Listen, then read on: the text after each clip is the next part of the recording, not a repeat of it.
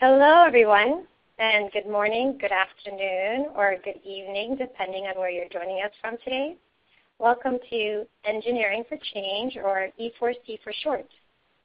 Today, we're very pleased to bring you the latest in E4C's 2014 webinar series. Today's webinar was developed in collaboration with Anand Narayan, who is the head of SELCO Labs at the SELCO Foundation in India. My name is Yana Randa, and I'll be moderating today's webinar. When I'm not moderating webinars, I work with the American Society of Mechanical Engineers, where I am a Senior Program Manager in the Engineering for Global Development Department. I'd like to take a moment now to tell you a bit about today's webinar. Prototyping is a necessary but often difficult hurdle in product development. This is especially pronounced in the agricultural sector for organizations designing and delivering low-cost agriculture devices to underserved communities. In the case of Southern India, farmers don't often have the time, patience, or desire to test out prototypes of tools that could eventually increase their livelihood. So how can a design team make forward progress? To answer some of these questions, we invited today's presenter, Anand Narayan, to share his insights. And we thank you for joining us today. Before we get rolling, I'd also like to take a moment to recognize the coordinators of the E4C webinar series. In addition to myself, we have Mike Mader of ASME, Holly Schneider-Brown, and Steve Welch of IEEE. We work together on delivering the webinar series. Thank you, team. If anybody out there has questions about the series or would like to make a recommendation for future topics or speakers, we invite you to contact us via the email address visible on the slide, webinars@engineeringforchange.org. Before we move on to our presenter, we would like to take a minute to remind you about Engineering for Change and who we are. E4C is a global community of over 20,000 technically minded members and more than 140,000 social media followers, such as engineers, technologists, representatives from NGOs, and social scientists work together to solve critical humanitarian challenges, whether in water, energy, health, agriculture, sanitation, or other areas faced by underserved communities worldwide. We invite you to join E4C by becoming a member. E4C membership provides cost-free access to a growing inventory of field-tested solutions and related information from all the members of our coalition, including professional societies such as ASME, IEEE, ASCE, SWE, and ASHRAE, just to name a few, as well as academic supporters such as MIT C-Lab, international development agencies such as USAID, EWB USA, and Practical Action, and access to a passionate, engaged community working to make people's lives better all over the world. Registration is easy, and it's free. Check out our website, engineeringforchange.org, to learn more and sign up. The webinar you're participating in today is one installment of the Engineering for Change webinar series. This free, publicly available series of online seminars showcases the best practices and thinking of leaders in the field who bring innovative technology and solutions to bear on global humanitarian and development challenges. Information on upcoming installments in the series, as well as archived videos of past presentations, can be found on the E4C webinars page. You can see the link on the slide right there. In addition, archive is available on YouTube. If you're following us on Twitter today, I'd like to also invite you to join the conversation with the hashtag E4C Webinars. E4C's next webinar will be on June 24th at 11 a.m. Eastern Standard with Elliot Kotek, who is the editor-in-chief of Not Impossible Labs. We're very excited to be talking on the subject of 3D printing and development, specifically focusing on the impact of this new technology along with some of the challenges. Stay tuned to the E4C webinars page for updates on the presenters and registration details. If you're already an E4C member, we'll be sending you an invitation directly to the webinar soon. So as some of you have undoubtedly noticed, if you've joined us before, we are using a new webinar platform. We're excited to introduce you to a few of the new features the software has. On the screen, you are now seeing we have outlined the different widgets you will see on the dashboard at the bottom of this screen.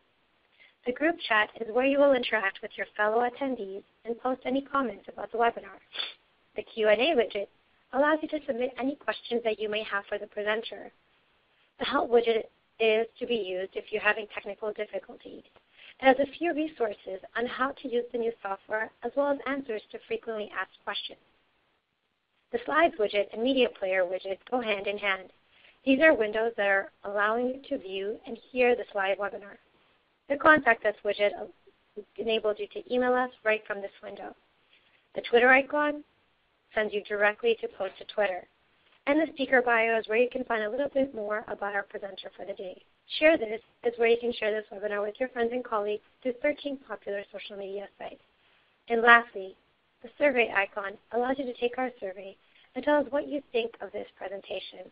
Now, I know this is a lot of information, so always feel free to scroll over to the icons for a reminder of what the icon is. A few housekeeping items before we get started. We'd like to help you get familiar with the group chat by seeing where everyone is from today.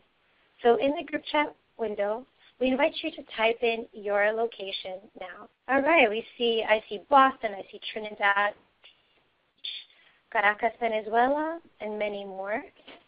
Very cool. Thank you all for joining us from all over. We welcome you. Moving forward, any technical questions or administrative questions should go in the Q&A window, but always feel free to use the chat window to talk amongst yourselves. You can view the Q&A window by clicking the Q&A widget located at the bottom of the screen. During the webinar, please use the Q&A window to type in your questions for the presenter. If you encounter any troubles viewing or hearing the webinar, you may also want to try opening up the webcast delete in a different browser. Also, feel free to access the Help widget for technical help. At the bottom of the screen, it will remind you that you have the Survey widget. It is a red icon with a checklist. Please make sure to take a moment before the end of the webinar to fill out our survey. Your opinions are invaluable to the webinar series. Without your comments and suggestions, this series won't be what it is today. Following the webinar, to request a certificate of completion showing 1 professional development hour, or PDH, for this session, please follow the instructions at the top of our webpage on engineeringforchange-webinars.org. So I'd like to introduce to you today's presenter. Anand Narayan is the head of SELCO Labs at the SELCO Foundation.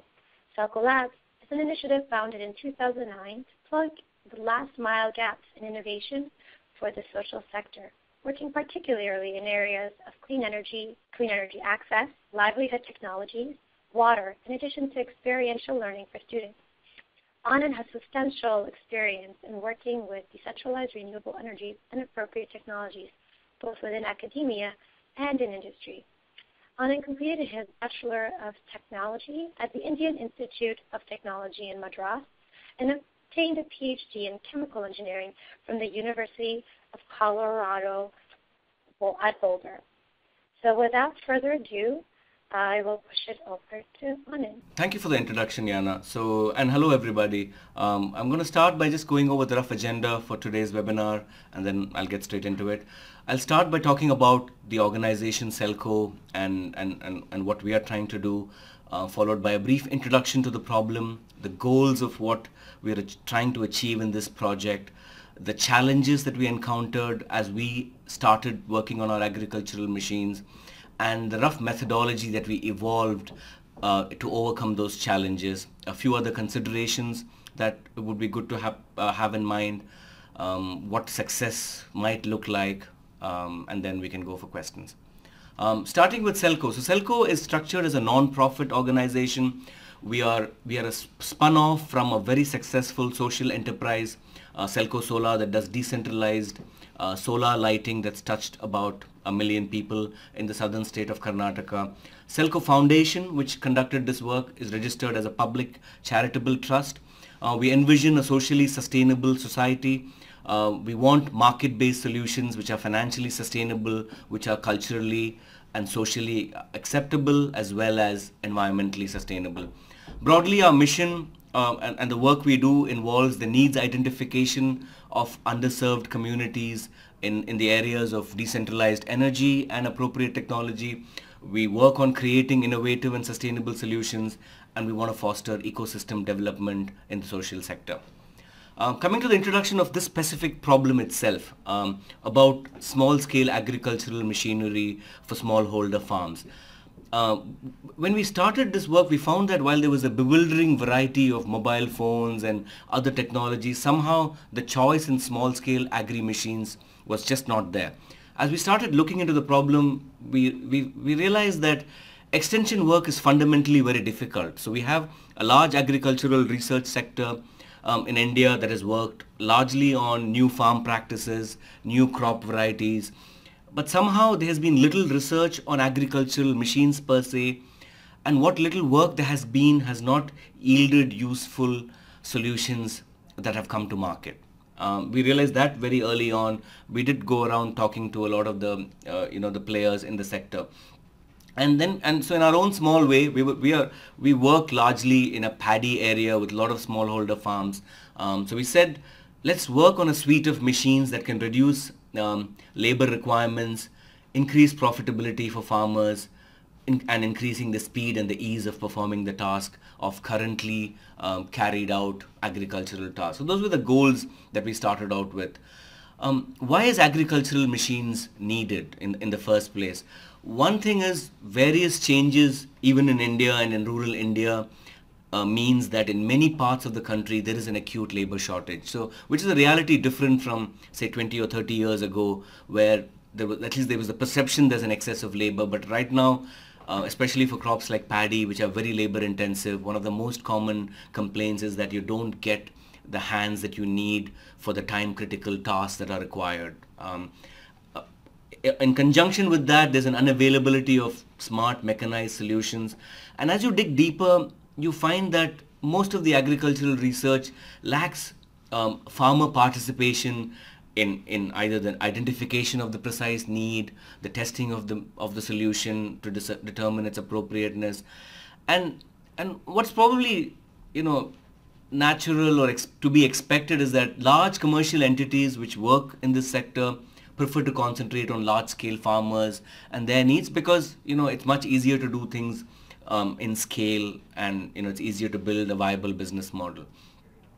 So we started about 3 years ago on a suite of machines. The specific machines we're talking about, some of which you'll see in pictures or in videos, is a paddy transplanter, a 2-row paddy transplanter, a thresher for separating the straw from the grain, a dehusker, a light trap for insect protection, and a harvester for reaping the crop. So when we started off, and I think one thing to keep in mind, and this may be true for many of you others who are designing, is the perception that the machine needs to be ultra low cost, affordable, and I've encountered many efforts or many organizations that have done this, and we were no different. So when we started, the goal was to make a prototype as quickly as possible, get it out into the market and see. And one thing that's changed though is that lots of rural people, including in India, are used to high quality finished products. So our early approaches, we would hastily put together, buy a barrel in the market, find something recyclable, which, while it's all very romantic, one thing we found is as soon as we started testing these, bringing it to the machines, the enthusiasm for the farmer in testing the machine itself dropped. And when this happened once or twice, we realized that this is a pattern and that we would have to fix it. So they were put off by the rough and unfinished look of the machines. I mean, they were not really used to the idea of a prototype. So when we call them and tell them we're coming in for a test, the expectation is of a finished product. And once you've lost that initial interest it was very hard to continue to get them to engage in the tests. The other thing we discovered, many machines like that you and I also use have multiple functions. So in order to get something out through the door and test quickly, you would have some, maybe the most important part of the machine's functionality working, and you take it for a test. Like for example, in the thresher. So a typical thresher would also require a winnowing in order to separate the dust. Now, again, the farmer's expectations is of multifunctionality. So even if you have an intent to put in winnowing later, sometimes the fact that you don't have it on during your first test can hurt.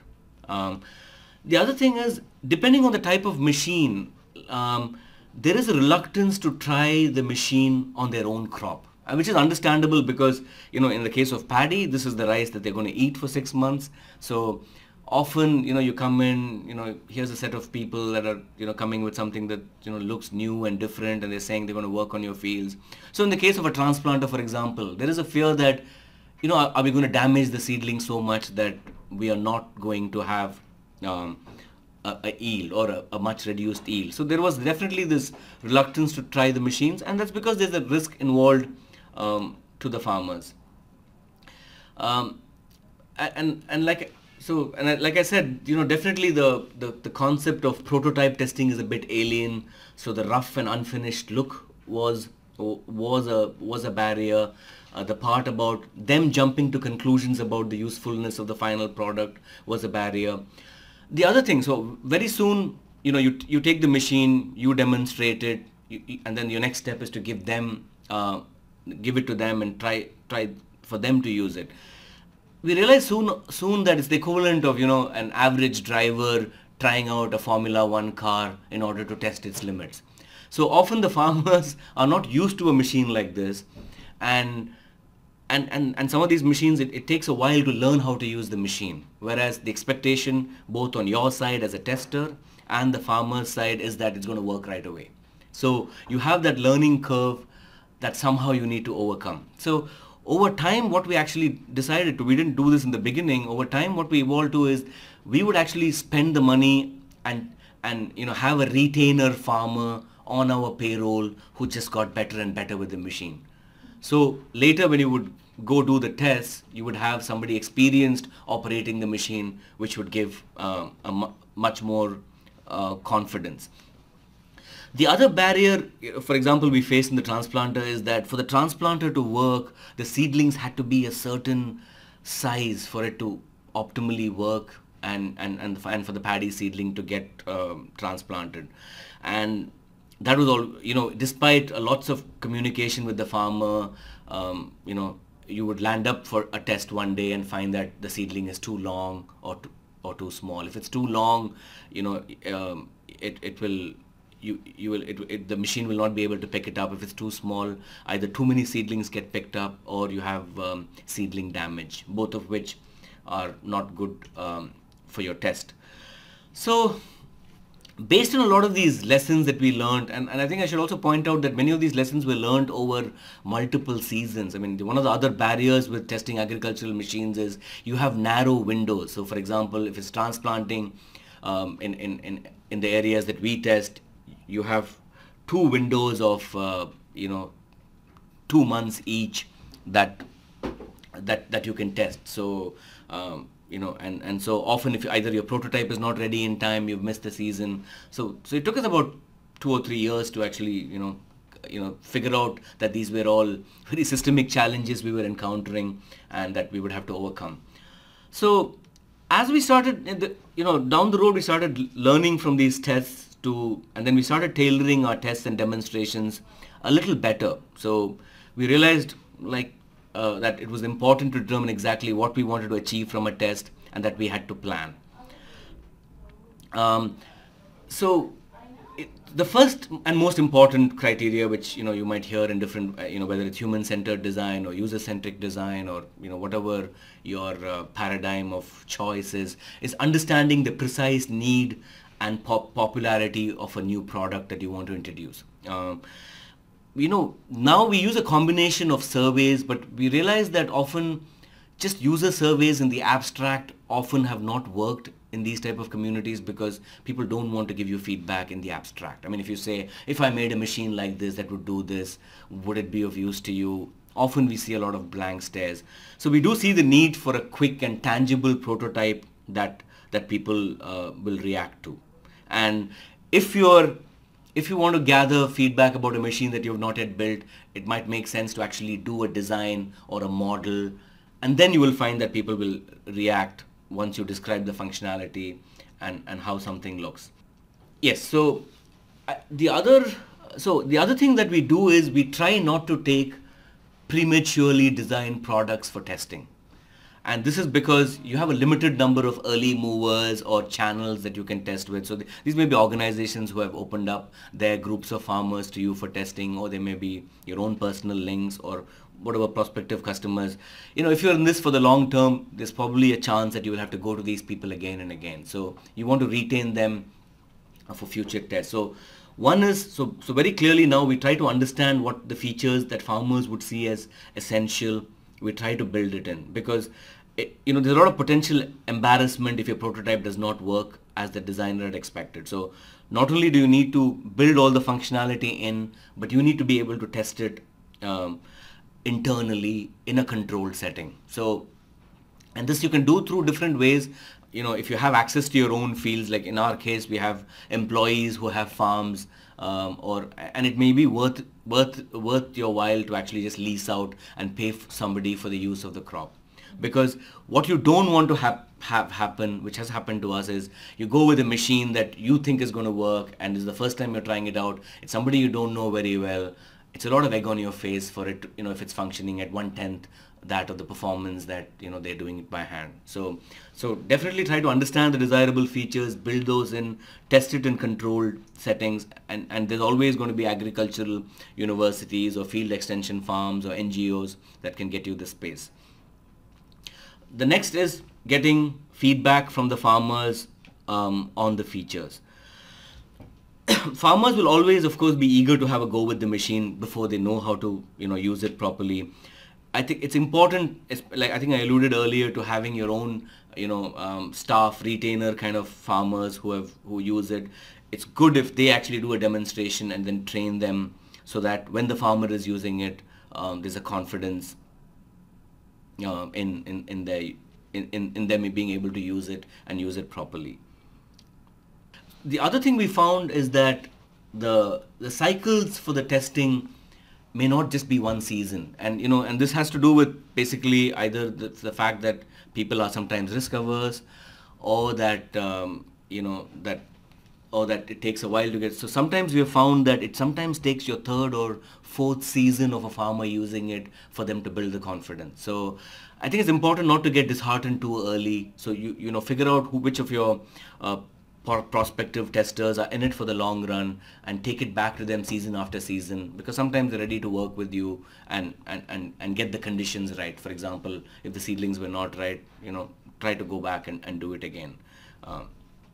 And over time, they will start being able to use the machine unsupervised.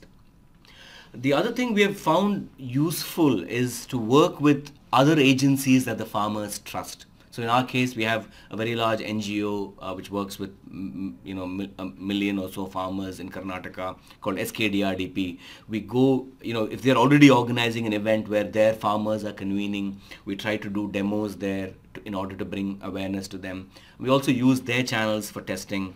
That also sort of implicitly builds the trust in your product and in you. But like I pointed out earlier, it's important not to misuse the trust. So I'm going to now go and play a slide for you, a video that is going to show you one of the ways in which one of the tests that we did. Again, I think it's important both as engineers trying to do a good job, or as companies trying to make sure you've built a product to the user requirement, is that what you're building is actually a superior product. There is no substitute for quantifying performance. So what you're going to see in this video is the traditional method of rice threshing with one of the most successful threshers that now seems to be gaining acceptance. So in the foreground, you're going to see the farmer who's very much a localite trying out the machine with paddy. In the background, you're going to see the 4 women using the traditional technique. What we went through is rigorously actually computed down to the gram in order to demonstrate to ourselves and for future exactly how much faster the machine is over the hand method.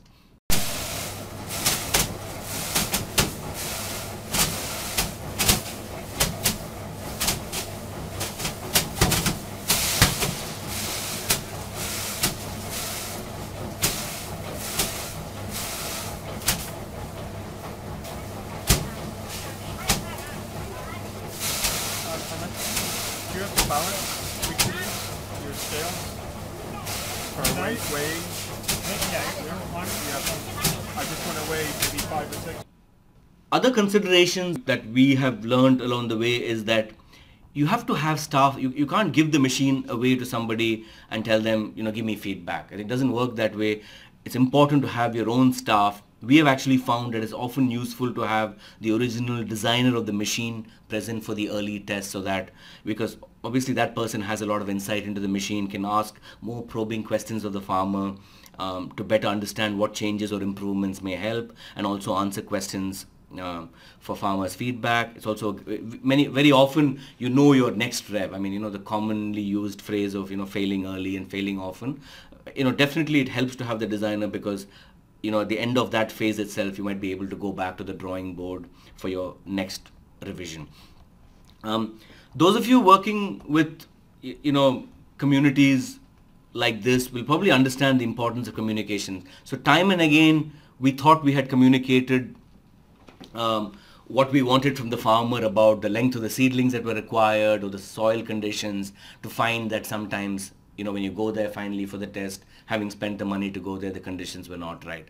Now we've just decided just to be, better prepared, and we actually send somebody to verify. So we don't just take somebody's word for it. If the seedlings need to be 18 centimeters, we send somebody 4 days ahead to make sure that it's within that limit on the day we test. And this can be frustrating, because there are times we've had, and this is true for, I think, maybe cultures where either, they're not, their timing depends on various factors. Sometimes you've scheduled a test and you realize they've gone away for some local village festival. So I think the importance is to stay on top of it. One thing we have found is to not multitask too much and have dedicated staff that is helping organize these tests. That helps these things go more on schedule. So communicate. Timing, please let the farmers know how long the testing. I mean, pay attention to their resources and their schedule. Even though it's in your interest to get this tested, you will need to understand what are their constraints. And often there will be constraints because, if it's raining, they may not want to do threshing because, the paddy is wet. So you just definitely understand the problem and communicate about when it can be scheduled.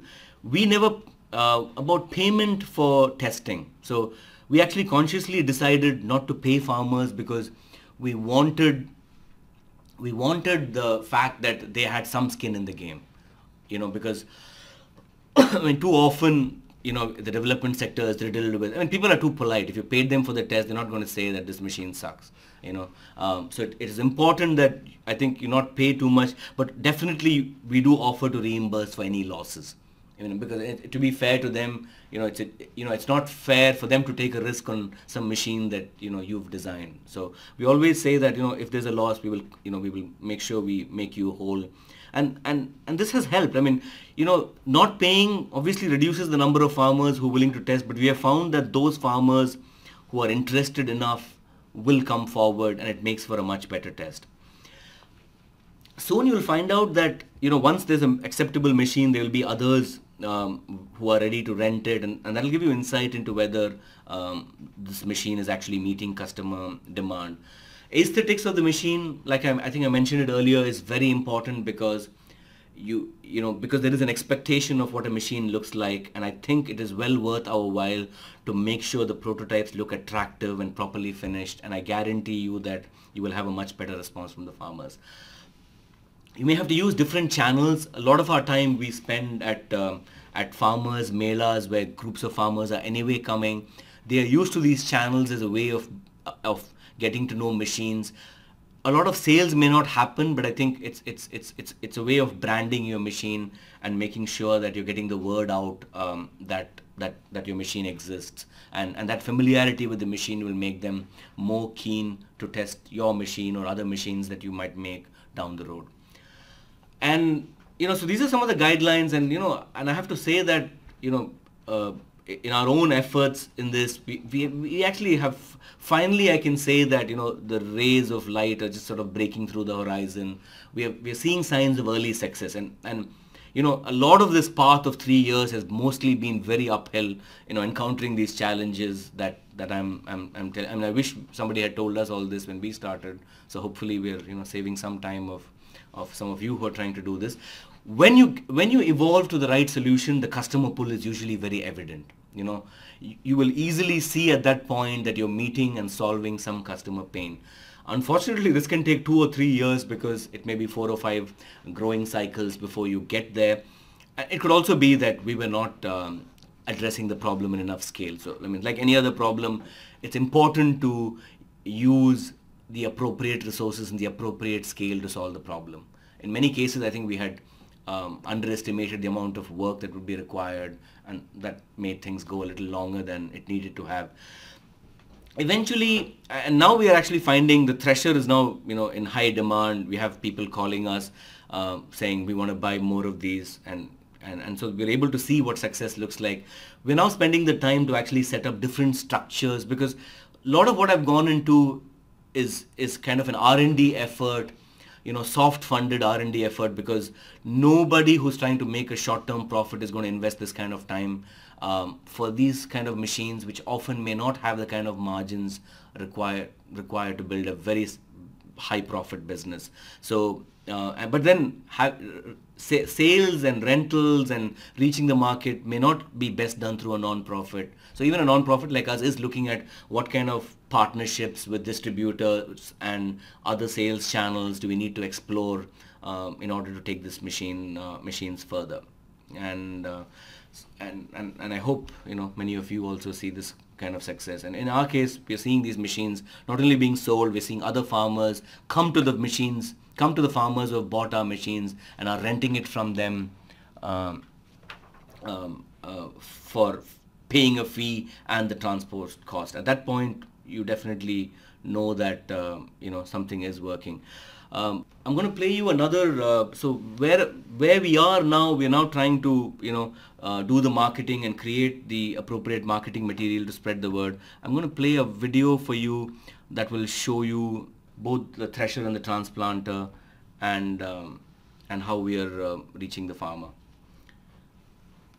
And since it's in Kannada, I'm going to translate for you. It just says SELCO Foundation, Rural Lab.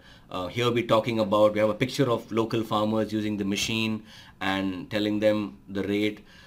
In the video snap, you have the side-by-side comparisons of the traditional method and the machine, so that that builds the credibility that that we know what the traditional method is and what we're benchmarking against.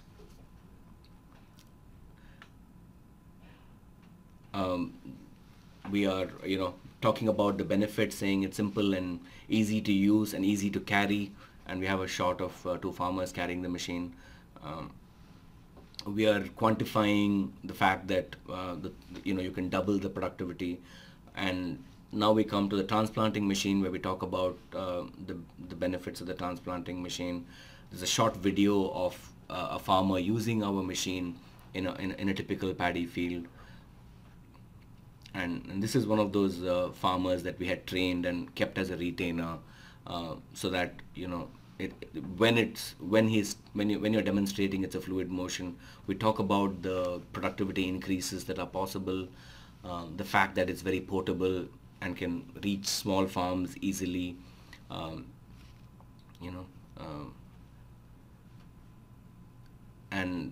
the fact that it has been tested under local conditions. And in the case of the transplanter, we are actually showing the before and after, saying that despite transplanting with the machine, 9 weeks later, the seedlings look healthy. And then there is the information about how to contact us.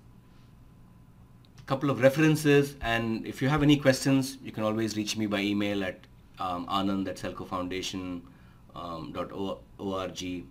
I look forward to any questions that you may have by email. So at this point, I'd like to thank Anand and also let everybody know that he is available to answer questions as of now. If you have a detailed question that you'd like to also send him, his contact information is noted on the slide. So I'm going to go over to our Q&A window. I've seen a number of questions come in already. So I'm going to go ahead and get started with them, and Anand will tackle them one by one, as we finished a little bit earlier than expected. so we have a little bit more time to chat with you all. So question number one comes here. Does not urbanization and rapid industrialization mean a diminishing market for such devices? Anand, would you let us know, please? Yes, thanks, Anna. That's a good question, actually. So, yes, urbanization, so it's actually interesting. So, urbanization is actually leading to a very large shortage of labor in many areas in India. So, if you go back to the philosophy of Gandhian philosophy for, say, 20, 30 years ago, I think automation was considered bad of any kind, even including small, because you wanted to maximize labor availability. But now, at least for paddy-intensive crops for very labor-intensive crops like paddy, because of urbanization and migration, you don't have enough work, enough of a labor force to support these. So you're actually targeting people, many of whom are either growing it for emotional reasons that, they've been small farmers, they've been growing their own rice for generations, they want to continue, or you might hit idealists that want to grow their own food. So it's a very small segment. So it's a niche. For example, in our district where we're testing in Dakshin Kannada, paddy production is probably down 70-80% from, say, 20 or 30 years ago. So that's the answer. So urbanization has led to it's not a very large market. I think one thing that we learned early on, depending on which sector you're working in agricultural machines, probably is not, the single version of the device is probably not going to be as universally accepted as say, a cell phone. But the short answer to your question is yes, it does mean a diminishing market, but it's also created a market for such devices which didn't exist a few years ago. Fantastic, thank you. So another question that came in was regarding need finding, and we're talking about here the design process. Was the need finding exercise done systematically before you set out to develop the product? And were the farmers able to articulate their needs? Okay. So in the early days, Yana, I think need finding was not as systematic as we do it now. We just went with our gut feeling of what might gain acceptance, much like a Steve Jobs would, try to do. But later we found that, that was obviously a dangerous path because, you're not a small farmer yourself, and there is a need for systematic need assessment. Having said that, we actually did a little bit of a chicken and egg, because I think if you go to the abstract and ask a farmer what machine would you buy or what do you feel a gap, they would not be very ready with some kind of a description. So we had to either ideate, propose functionality, sometimes do pictures, and then arrive at what would be needed. So we've evolved to a path where we are now a lot more systematic, and we repeat these exercises. We participate in farmer melas where you have anything between 20 or 100,000 farmers walking through your stall, and at that time we keep testing, and sometimes you also find that the demand also changes. It's kind of a moving problem. But yes, to the question, there is definitely a need for systematic need finding and confirmations and validation of market size and things like that. Thank you. We have a number of questions that come in, so it's very exciting. Thank you, guys. One question here is, and I think our video would have showed some of this, but we'll let Anand speak to it, is specifically how do you get farmers to uptake the machine when they may not see the profit from it until more than one growing season? Can you repeat that? Unless I can read it. I'm not... No worries. I can repeat it. Okay. How do you get farmers? Yeah. Oh, you see it? Okay, great. Right. So I think it depends on the machine again. So the thresher is interesting, and I think we found that maybe the reason the thresher got acceptance faster is, on a single day they see the result of the test. Right? They can see what is the productivity of the hand, the traditional method, and they can see the productivity using the machine. So on day one, they see that they've halved their cost, and that's the profit essentially, because the starting point is the same, and you've ended up with the same amount of paddy. Things get a little trickier for something like the transplanter, because you finish transplanting, and your yield is going to be 4 months later, and there are so many parameters that influence yield. So it's very hard to trace it down to a single parameter. In our case, we could see that there was significant cost saving by the use of the machine. However, we had to run the test for 2 growing seasons to convince ourselves and the others that there's no loss of yield. Because if you drop the cost, but instead you've reduced the yield a lot more, you might actually end up causing a loss. And in our experience, that has been a barrier to that machine being adopted at the same rate, even if the cost savings is comparable. Got it. All right. So another question that came in your experience, have you noticed any resistance to a technology introduced by Westerners into rural India as opposed to, say, a domestic technology? Not really. I mean, I think, though, I wouldn't be able to answer that question completely because, we've had a lot of Westerners in our test. I mean, we have lots of volunteers from various universities around the world, Engineers Without Borders, and who all contributed significantly to the testing and the design. I have not seen any resistance, but then we were also there with them, and we even have locals on the team. So I cannot answer the question of what if you parachuted some Westerners into a place and they were trying to do this, what the experience would be. I wouldn't be able to tell, but I think it's going to be pretty tough. You're going to need some local channels to enter anyway, typically. Mm-hmm. So in a kind of a different vein entirely, looking at a completely, diametrically opposite approach, one of our listeners is wondering if non-mechanical solutions are being or were considered.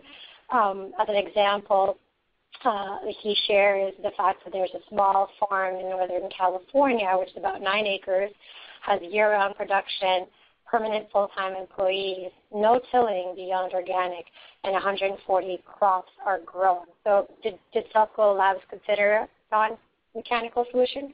Okay, so yes, no, we've not considered. I mean, I think we're a small team, but I think the approach is interesting, and there are some comparable experiments being tried out, notably for paddy called SRI method, which is a system for rice intensification, which is, it's a few techniques. It's a different way of growing paddy, but primarily non-mechanical interventions. But, the answer is we did not try any non-mechanical solutions or no-till method in our work. And a question from the operations and maintenance side. How do you plan to service these machines? The question is specifically around human resources and who the human resources will be to service these machines.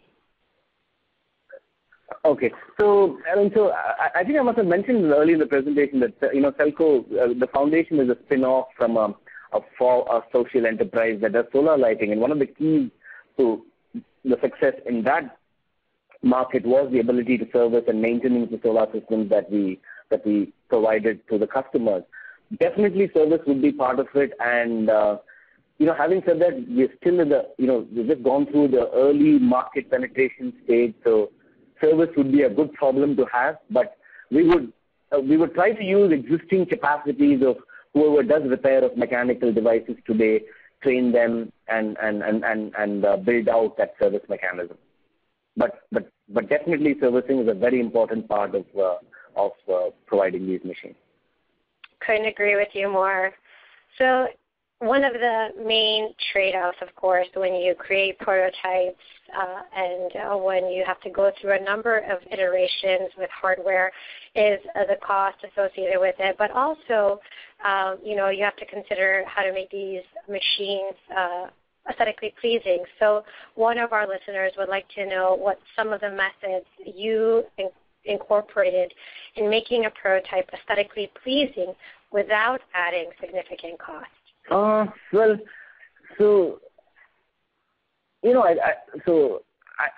don't think, we paid heavy attention to aesthetics, but I think our learning that I alluded to was that, you can't have something looking very amateurish. So, typical, if it's a powder-coated finish or something, I don't think the farmer's expectation is of a really, a shiny gadget. But having said that, so, because they're used to finished products like that, just have to up the bar compared to what you would do. So, in none of our machines have we paid a lot of attention to aesthetics beyond, say, a clean and professional-looking finish. So that, again, would be a next stage once you identify that the market is large and you're going to go for production and scale. Got you. So we have a question regarding funding. So does India support the funding of the machine design and prototyping process, or where else do you access prototype development funding? I'm sure we could talk about funding for a while. Well, so India, in theory, yes, India does have funding, and the university system has been funded. I think India has a center for agricultural machine research in India. Again, I mean, India is a large country. The agricultural machine testing center is in the middle of the country, and even to order a machine, no local farmer would even know the language probably of Hindi to get that machine. So there's a lot of last mile barriers at accessing many of these innovations. Our work was actually not funded within India. Most of our funding for this work has come from the SELCO Foundation in Oregon, and though we have tried to get additional funding from other sources for agricultural machines. Very good. Another question is regarding introduction of the technology. Have you successfully introduced processing technology in the context of labor surplus? Well, I don't know if we would, in none of our areas. I think, as part of our need assessment, we try to understand what the customer pain would be, and so our work with introducing small-scale machinery has been in areas where there's a labor shortage. Now, we have done some other work looking at food processing and post-processing. The biggest barrier I think we face there in that work, which is very different from anything I've talked about today, is on the market linkage side. For producer group or people working at the ground level to be able to, get and break open the market for a newly and innovative product has not been easy, but we continue to make those efforts. So we have an interesting question here regarding fuel. Are your machines, our SELCO machines, I know that most of them are fossil fuel based, but the question is regarding your future directions, I suppose, or current directions. Is SELCO making an effort to limit carbon emissions somehow and to perhaps move away from fossil fuel? So SELCO broadly, the bread and butter of SELCO still is the solar lighting where, there is some amount of carbon emission offset. In our work, we have not focused on that, and I think I see another question around. I mean, when we introduce these machines, I would joke about it at many meetings. We started introducing, most of these machines with a pedal, as the main operations. That way, at least carbon neutral to the old operation. And the first feedback you would get from most farmers is, can you please fix a motor? And I think when I put myself in their shoes, they're already working hard, through the day, unlike most of us. So I think, they're also on the same path of being able to reduce, manual work if they can. So we've not linked this work to, explicitly to any carbon emission. But we're conscious. I mean, we're very conscious, and one of our research areas that we would like to go to is how can we design these machines with the least amount of power possible, so that you can have a tribal food, agricultural processing center which is solar powered. Because what we would hate is for the acceptance of this machine to also involve diesel or any other fossil fuel to go along. So we're sensitive to that question, but I think if you try to solve too many problems, you will solve, none of them. Certainly, that makes good sense. One of the things that's kind of a good insight is a question regarding safety. So we know that modern equipment has many safety requirements.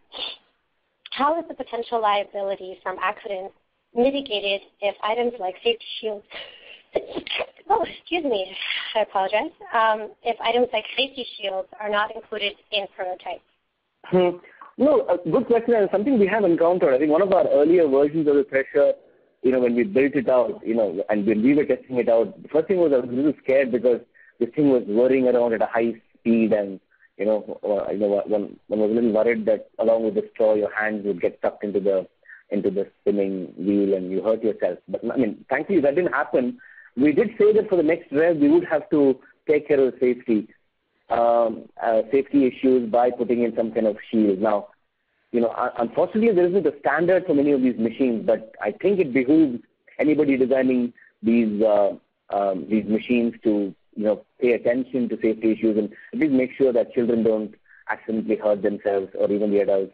And I'm saying this fully conscious of the fact that I think, I do realize that one of the most dangerous professions, even I think in the U.S., was agriculture in terms of the number of accidents on the job that happen. And that's from farmers, they handle a lot of heavy machinery and are not necessarily trained in the same manner that factory workers would be.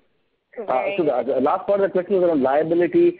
Liability, we're aware of it, but, I think the issue, liability is not, sadly or happily, depending on what camp you are on, not a very big issue in India in these devices. Having said that, I think we do pay attention to it, but the potential liability has not been on top as much as this broad issue of safety. One interesting question, swinging over to the business side of deploying agricultural devices. There's a question regarding IP or intellectual property.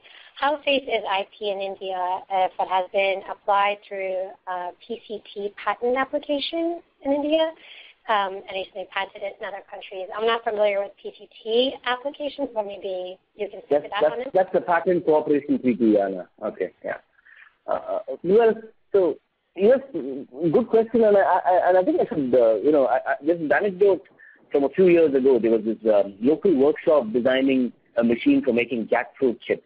And, I would see this machine in his workshop every time we went for our other prototypes, maybe over a year. And he said, and I asked him, why is it taking so slow? He said, this work is very hard to figure out how it works. And then once it successfully works, someone's just going to copy it anyway.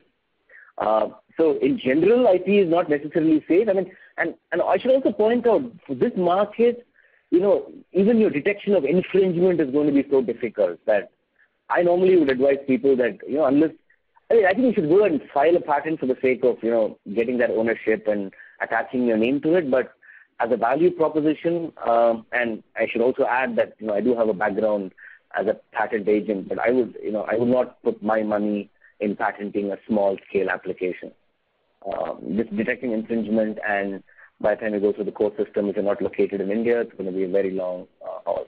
Having said that, India is part of the PCT. You will get a patent if it meets the criteria for patentability. And if maybe you can speak a little bit around the business model, expanding further, what is the overall business model for developing and marketing your machines? I know we had a video to show an example of that, but maybe if you can speak to that.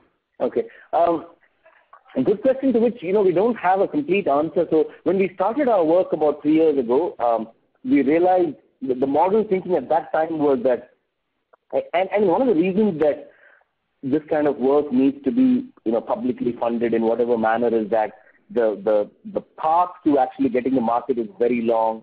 The possible profits are not very high, which means the mainstream market forces typically would not invest their capital in the development of the machine. Having said that, a non-profit foundation is probably the wrong exit mechanism. So we've either thought about identifying a series. So we're still debating between distributed manufacturers who we transfer the IP and do some kind of design support and quality support, who then service the local areas they work in, or we're equally open to a centralized model of manufacture that then goes through traditional agricultural machine distribution channels.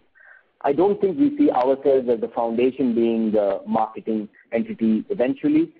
This year we're experimenting actually where we've found one or two fairly good players, small businesses who are into agricultural machines, and we're trying to enter into a memorandum of understanding where, we transfer the design to them and they do the marketing.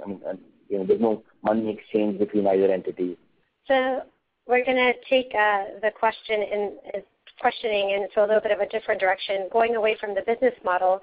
One of our listeners would like to know if you see any applications of electrical and computer engineering within the agriculture sector in developing nations specifically, or maybe you can speak to what you've seen in India. Electrical and computers. I think it's a bit of I think it's probably one of the, there are methods now, I don't think we are working on them, but people like ITC, the use of, information to bridge markets with producers.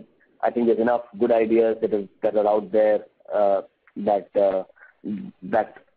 people are doing. Electrical engineering actually would, if we had, one of the gaps we do find is good DC machines. So on the electrical motor side, there's a fair bit of work. One thing, we at SELCO point out is most machines have been designed with the grid in mind. So, which makes renewable energy very difficult to attach to many of these machines because they've all been designed as if powered in matter. So I think it's a much longer, this is a much tougher problem than even what we are trying to solve. But it is worthwhile to look at, if somebody can do the work by hand, you should be able to do that work with 150 watts of power, and that's a very affordable, a solar panel to many, many communities. So that's where I would say the entry point in agriculture would be probably in the lines of machines for processing, and efficient machines, and I think that's the best answer I have now. Of course, one of our listeners is also interested in how some of these processes relate to introducing innovation that applies to existing machinery that is at a larger scale. So he notes that you seem to be referring to innovations that address small-scale or niche applications to replace primitive processes. Are there different approaches for introducing innovation that applies to existing machinery that would be tested in the manufacturer's lab? Existing machinery. Now, so, I'm trying to get my head wrapped around the question. Yes, we are looking at, I wouldn't say necessarily, niche, I know I use the word, but it still could be tens of thousands of farmers, in one state, in a country. Having said that, the approach for testing may not be too different. I'm sure that the approaches for the way the innovation develops would be different, but and maybe it's not getting the question differently, or at least the test with the farmer, I think would not be too different, and would not depend on where the machine came from or what size application it is.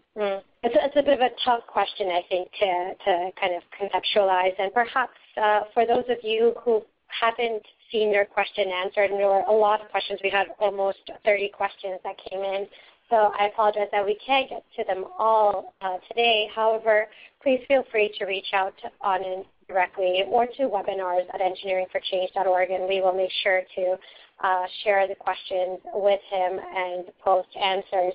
All of you should be seeing now the thank you slide. We'd like to thank all of you for attending and remind you to please share your feedback with us regarding this webinar by using the survey widget at the bottom right hand of your screen.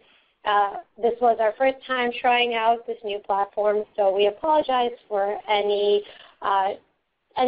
stumbles along the way. We hope to get better and smoother with our platform.